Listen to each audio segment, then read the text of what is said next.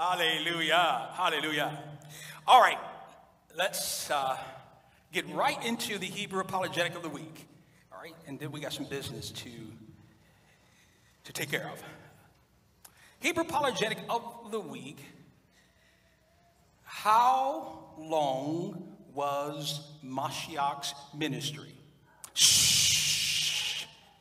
If you've been a part of my class or any of my academic settings, or you've been a part of any Hebraic settings where we have done educational teaching or theological education, please do not answer. But for those who have never heard me teach on this subject matter, I'm engaging you now into the dialogue. How long was Mashiach's ministry? Come on, blurt it out. Don't be scared.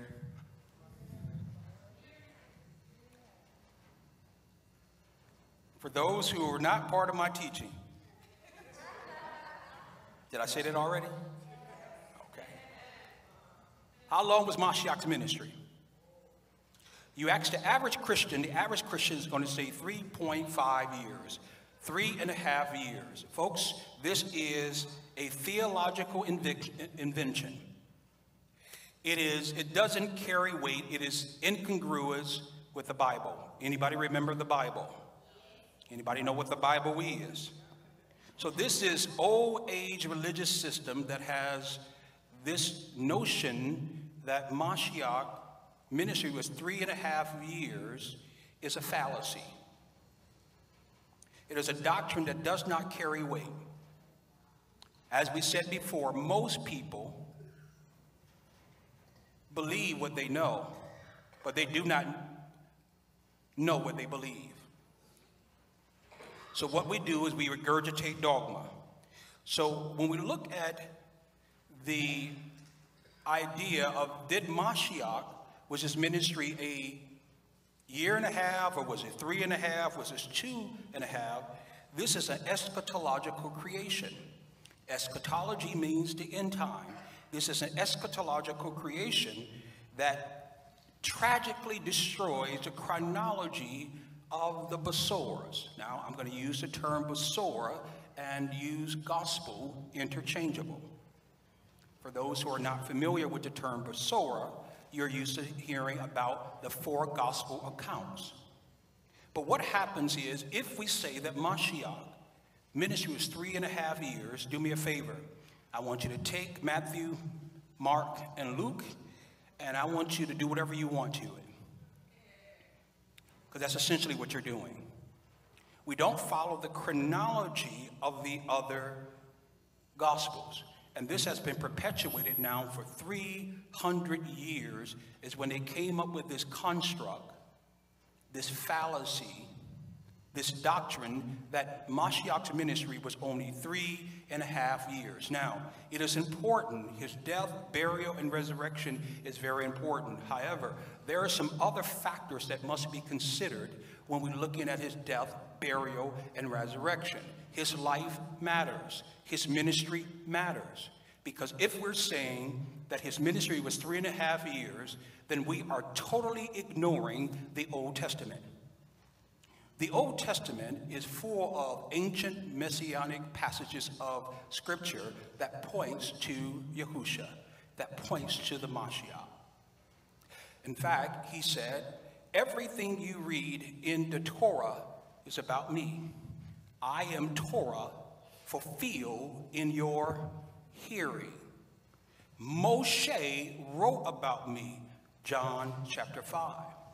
If you don't believe in the words of Moses, you certainly don't believe in my words, because Moses wrote about me. So there are more important factors, or additional factors, that we must consider when we talk about the death, burial, and resurrection of the Mashiach. Part of Hebrew apologetics is to release us from the syncretic beliefs or this pagan rituals that we have, that we indoctrinated into our liturgy, we indoctrinated into our doxological worship, we incorporate it into our lives, and is incongruous with the Bible itself. Why? Well, because the Bible has that we read now have went through what we call circuitous path, and a very perilous one as well. We have many renditions of it. We have that have gotten away from the original autograph. And so we got copies of a copy of a copy of a copy of a copy of a copy. And then, of course, along with that, there's what we call scriptural variances. There's redactions. There's interpolations. And so people added what they wanted to add in the New Testament. And part of my job is to expose that and to make you aware of it, not to draw you away from the Mashiach, but to draw you closer to him. What the Ruach does, the Ruach objective is to lead and guide us into all truth, and it is to bear testimony of the ministry of Yahushua HaMashiach. So we must dispel the lies of the New Testament or the interpolations that was inserted in the New Testament. You want to hear? Here you go. Yochanan chapter 6, verse 1. Let's start at verse 1. Our emphasis is going to be on verse 4. Let's make sure you get a mic.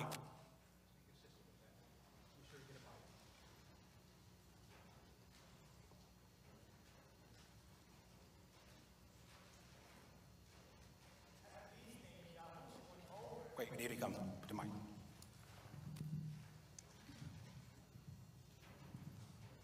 After these things, Yahushua went over the Sea of Galilee, which is the Sea of Tiberias, and a great multitude followed him, because they saw his miracles which he did on them that were diseased. And Yahushua went up into a mountain, and there he sat with his disciples. And the Passover... And the what?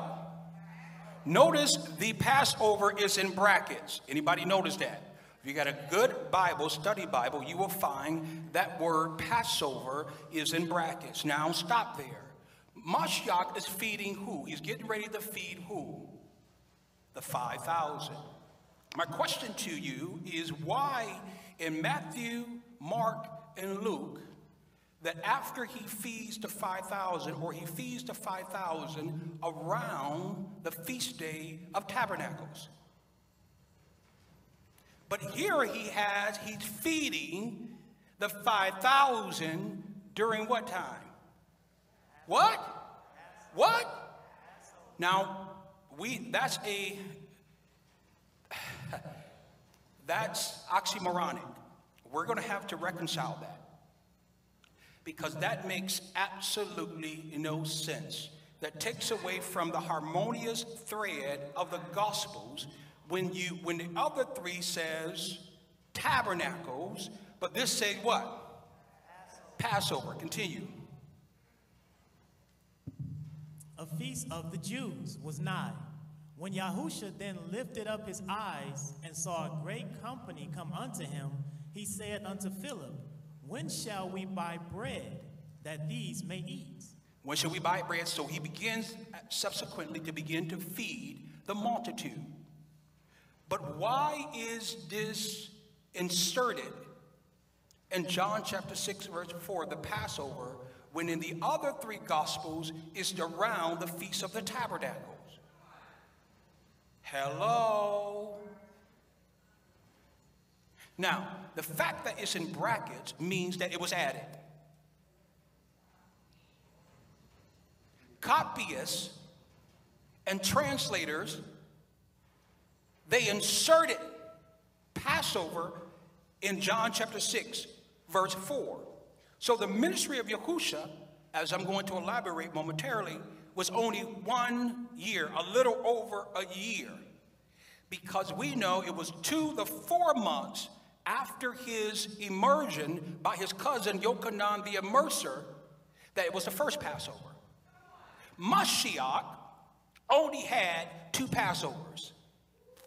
One at the beginning of his ministry, and one, as we know, as many people call Passion Week, during the time that he was going to die.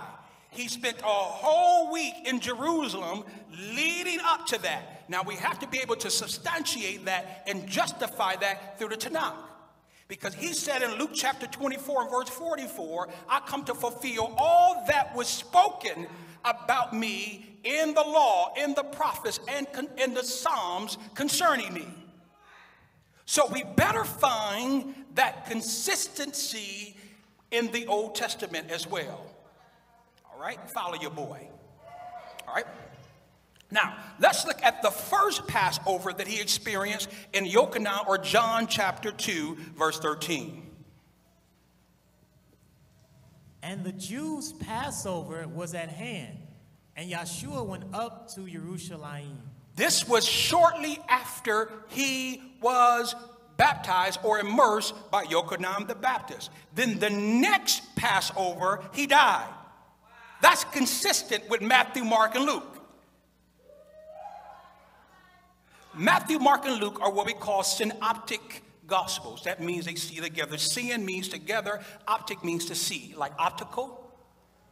Right? Synoptic means they see together. Now, so we know it was about a 3.5, well, many people say it was 3.5 years. But there's no harmony in the Gospels or the Basurs when we develop that mindset. All right? So if the two Passovers in the Basurs mark out the vast majority of his ministry, then we can fit together all the feasts. We can know, we can map out and look at, in terms of, in a chronological order, the life of the Mashiach. So the four Basurs, within the four Basurs, we see two Passovers, we see one Feast of the Tabernacle, or Sukkot, and then we see the Feast of Dedication, which is not a requirement, but we do see the Feast of Dedication. Now, that's important that we mention that as well. So we can accurately map out the ministry and the travels of the Mashiach just by the four Gospels or Basors alone. So notice, John chapter 6, verse 4 is altered and Passover is added. Why? Why is John chapter 6 and 4 sticks out like a sore thumb? Well, number one, because Mashiach, if it's Passover, that means Mashiach needed to be on his way to Jerusalem. Why isn't Mashiach on his way to Jerusalem? Because he had to fulfill the law. He should have been on his way to Jerusalem. Why? Because according to the law of Moshe, it makes it clear that all males must go to Jerusalem how many times a year? Let's get that in Deuteronomy chapter 16, verse 16. Devarim 16 and 16. 3 times in a year. How many? Did Mashiach keep the law perfectly? Of course, that's why he is our sacrificial lamb. He had no sin. He did not break the law. He was obedient to the commandments of his Father. So according to the text, Mashiach should be on his way to Jerusalem. But why isn't he? Continue. Shall all thy males appear before Yah thy Elohim in the place which he shall choose, in the feast of unleavened bread, and in the feast of weeks, and in the feast of tabernacles. So feast of unleavened bread includes Passover. We all know that. It includes Passover. So Mashiach should have been on his way to Jerusalem. Right? On the way to Jerusalem, but we don't see that. All right? Now, let's go back to John chapter 6. Let's just oppose both of these. Let's read it again. After these things, Yahusha went over the Sea of Galilee, which is the Sea of Tiberias, and a great multitude followed him. Wait a minute. Why did Yahusha go up to the mountains of Galilee? Galilee is about 20 hours away from Jerusalem. He's going away from Jerusalem, not towards Jerusalem. He's going away from Jerusalem and Galilee. He's going north of Jerusalem. What is Mashiach doing? Is he purposely and is he intentionally breaking the law of the Most High? Continue. And a great multitude followed him, because they saw his miracles which he did on them that were diseased. And Yahusha went up into a mountain. Now the multitude, why he went up to the mountain, why isn't the multitude concerned about going to Jerusalem? When all the Yahudim went to Jerusalem during the Passover. Continue. And there he sat with his disciples. And the Passover, a feast of the Jews, was nigh. You see how that sticks out? He's talking about him going and ministering to the multitude and going to Galilee. Then they inserted Passover there. Red flag. Because it goes with nothing in the circumference of the text. It's not connected with anything in the text. That's why scripture interpretation is very important. To learn how to study the scriptures. It's nothing connected to the Passover. Continue. When Yahusha then lifted up his eyes and saw a great company come unto him, he saith unto Philip, when shall we buy bread that these may eat? So notice that there are only two Passovers. We read one in John chapter 2. That's at the beginning of his ministry. And then there's one at the end of his ministry. Wait a minute. So he get immersed by Yochanan the immerser to the 4 months before the first Passover that we read in John chapter 2. If you follow it, the chronology of it, follow it chronologically, we find that was 2 to 4 months before its first Passover. This had to be his second Passover. He should be going on his way to Jerusalem to be crucified to fulfill scriptures. Behold the Lamb of God, which taketh away the sin of the world. But he's not. We've been hoodwinked, bamboozled, ran amok. All right, let's continue. All right, so notice that for John 6 and 4 to say that there was a Passover, but for him not even go is a huge incongruity with the text. Y'all see that? Am I the only one seeing that? Okay, I'm human, so every now and then we look for amen affirmation. All right, so there are some manuscripts in terms of some evidence, right? Ancillary or ancillary evidence that really points to the fact that Mashiach actually, or that John chapter 6:4 was added there. Now, how do we know that? Well, there is something called the Novum Testamentum. It is the oldest copy of the New Testament. And guess what? John chapter 6, verse 4 is not there at all. And all throughout, it is not there in the Novum Testamentum. It's not there. Now, let's continue. So that's the entire passage is in there. But there are some that it is there. They're not as old as the Novum Testamentum, but there are some that is there. And the ones that are there, the word Passover isn't there. It says, now approaching, or now the feast of the Jews was near.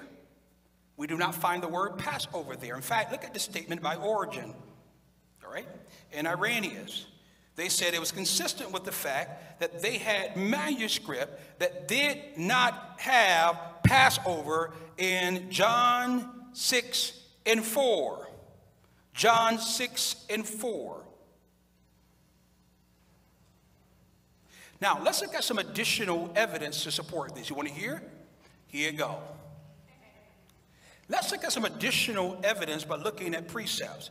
Isaiah chapter 61, verse 1 and 2.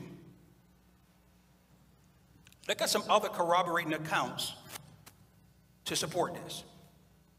The Ruach of Yah Elohim is upon me, because Yah has anointed me to preach good tidings unto the meek. He has sent me to bind up the brokenhearted, to proclaim liberty to the captives, and the opening of the prison to them that are bound, to proclaim the acceptable year of Yah. Wait a minute, look at this evidence. Look at this ancillary evidence. To proclaim the what? Maybe this out. Maybe you all are more vivacious. To do what? To proclaim the acceptable 2 years? 3.5 years. He's going to proclaim the acceptable what? Let's go, because Mashiach is quoting Isaiah in Isaiah chapter 61. Now go to Luke chapter 4. Luke chapter 4. The Ruach of Yah is upon me, because he has anointed me to preach the Besorah to the poor. He has sent me to heal the brokenhearted, to preach deliverance to the captives, and recovering of sight to the blind, to set at liberty them that are bruised, to preach the acceptable year of Yah. How long? How long? How long? 3 years. The acceptable what? Truth hidden in plain sight. That's the danger when you eliminate the Old Testament. All right? Let's continue. So why would Mashiach not go to Jerusalem?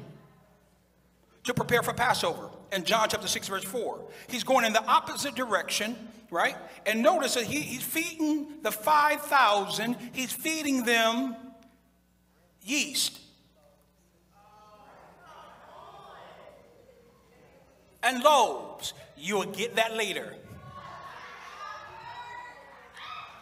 So how come when the Pharisees approach him, why didn't they scorn him and say, why aren't you going to Jerusalem? We never see the Pharisees pop up and say, got you now. Because we know that they were accusatory. And they never showed up and say, and accuse him of not going to Passover in Jerusalem. So what is Mashiach doing nearly 18 hours away from Jerusalem during the time of Passover? Right? So if you combine all 4 of the gospel accounts or the Besorah accounts in a chronological order, it's even hard to even find 1 year of ministry. But somebody told you that Jesus, my Lord and my Savior, he died. Before he died, there was 3.5 years of great work. He was a philanthropist. He was a doctor in those 3.5 years. He was a lawyer when I needed a lawyer. He was a mama when I needed a mama. He was a father to the fatherless in those 3.5 years. And that is inconsistent with the Bible. Y'all, I lost my little performance-driven hoop. I've been walking in the truth so long, I forgot how to be entertaining. I mean, be innovative. All right? So we find that the ministry was only a year. Now, we got to find that in the Old Testament, don't we? Because everything is built upon the foundation of Torah and the prophets. Everything. So we should be able to find it in the Old Testament somewhere, right? So that means we should find that his ministry is only 1.5 years. All right? 1.5 years. So if you will, let's look at see if it's 62 weeks. But it can be 70. If you're including the work of the Ruach during Shavuot, you can say 70. Now, one of the things you got to understand about prophecy, the Hebrew prophets, they spoke, is not what we call, it's not static. It's not isolated. It normally speaks about what was, what is, and what is to come. Now, we're going to look at certain language in Daniel chapter 9 to let you know it is to come. That the Messiah lived during the day of Daniel. You don't have to think deep. It's not a metaphysical question. No. So it's probably 500 years after Daniel. So when it talks about Messiah in Daniel, is it talking about then, presently, or is it talking about the future if it's 500 years before Mashiach? The what? The what? The what? Let's look at Daniel chapter 9, starting at verse 26. And take your time and let's read together. And after 62 weeks. So 62 weeks, how many weeks is that? 60 or score is 20. But it's 60. 60, and then add another 2 weeks. How many weeks is that? What? What? Let's continue to read. So after 62 weeks, what shall happen? The Messiah should be what? After 62 weeks, the Messiah should be what? He should be what? But not for himself. Continue. And the people of the prince that shall come shall destroy the city and the sanctuary, and the end thereof shall be with the flood. They're going to destroy. So after that, we know, obviously we know what happened with the temple and all of that. Continue. And unto the end of the war, desolations are determined. And he shall confirm the covenant with many for 1 week. And he shall what? For what? 1 week. Continue. And in the midst of the week, he shall cause the sacrifice. Wait a minute. In the middle of the week, who's going to die? Who? Who? Haven't we been saying he died on a Wednesday? And the resurrection took place on the Sabbath. He's the Lord of the Sabbath. This is the danger of listening to evangelical theologians, urban apologia, wannabe apologists who tell you to throw away the Old Testament. The Old Testament is irrelevant and is right in your face. He's going to die in the middle of the week. What's the middle of the week?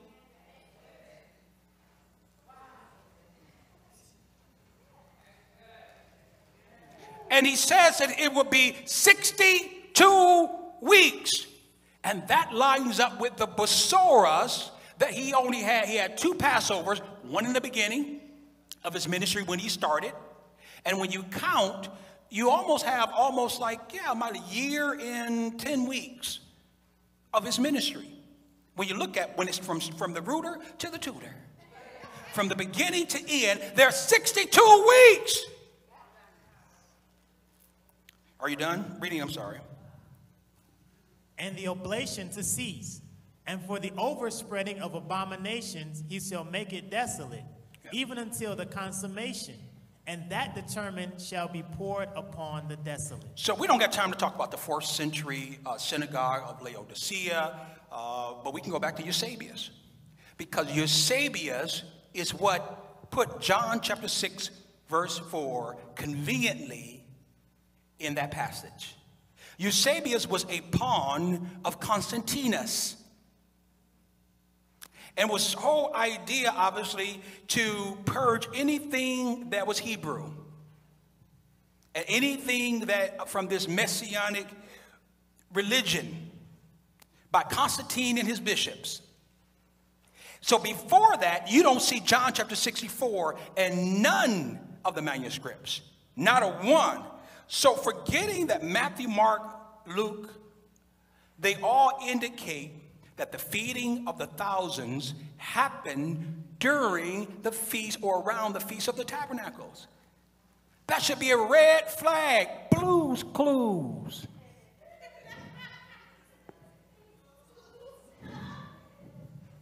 That should be a red flag. So Yahushua was feeding the multitudes, as I said before, with leaven, barley, and loaves. And the people were not in Jerusalem. There should be some red flags there. So I have a scores and a myriad of evidence that supports the notion that Mashiach ministry was not 3.5 years.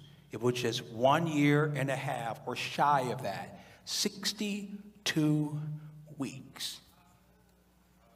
And that's our Hebrew apologetic of the week.